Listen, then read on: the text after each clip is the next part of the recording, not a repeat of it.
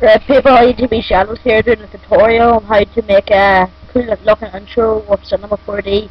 Right, firstly, what you want to go and do is going to go into MoGraph and go down to Text Object. And then you want to go to Object, down here. You want to change the depth to about 100. Then you want to go change the text, whatever you want. I'm just going to go with Tutorial. Sorry if my mic sounds a bit weird. I'm just using the mic from the computer. You're gonna want to add color to it. Right, just make sure it's on color. I'm gonna go with a nice green color. Make it luminance. Make the luminance color whatever you want. Just kind of gives it a nice after effect kind of job. Just wanna go drag it over. Right, that's it. If you render it out now to order the green. Don't worry, that'll look better now. Right, you want to go to click on it, then press Control C, Control V. Then you're going to click the duplicated object and change the depth to 80. You want to drag it back a bit, just so it's level kind of. And then you want to go to caps. You're going to go to start cap, and then you want to go to fill cap, and then you want to go and fill cap. Right, and you want to go to make another color for it. I'm going to go for luminance blue.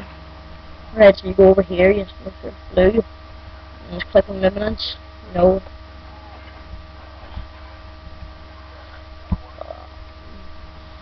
Drag it over to the duplicated object. Right there now, if you render it out, you'll see it looks pretty nice, doesn't it? Yep. Right, what you want to do is click this cube. You want to hold it down and click plane. Then you want to go make the width 10,000 by 10,000 or 100,000. No, 10,000. Then you want to go to duplicate it by pressing Control C, Control V, and then you want to go to click the duplicated object by pressing this. And you want to go to drag it up, make it as close as you can to 90 degrees.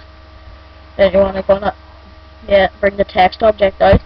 Make sure you click on this here, and then drag it out, and then click on the second text object, drag it out, move whatever you want, and render it out. There, we're going to make the back a nice black color. Make sure you have the color, drag it down there. Reflection, always make it blurry, quite nice blurry, make sure it's on black. I always make it nice and blurry. Make it a gradient, I think it is. For now. You want to drag it over, bring it to the back. Drag it over, bring it over to the other plane. Right. This has been EGB Shadows. More subscribers I get, the more Cinema 4D tutorials I will be uploading.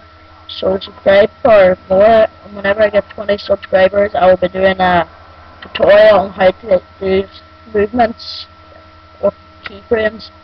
Right, EGB Shadows signing out. Peace.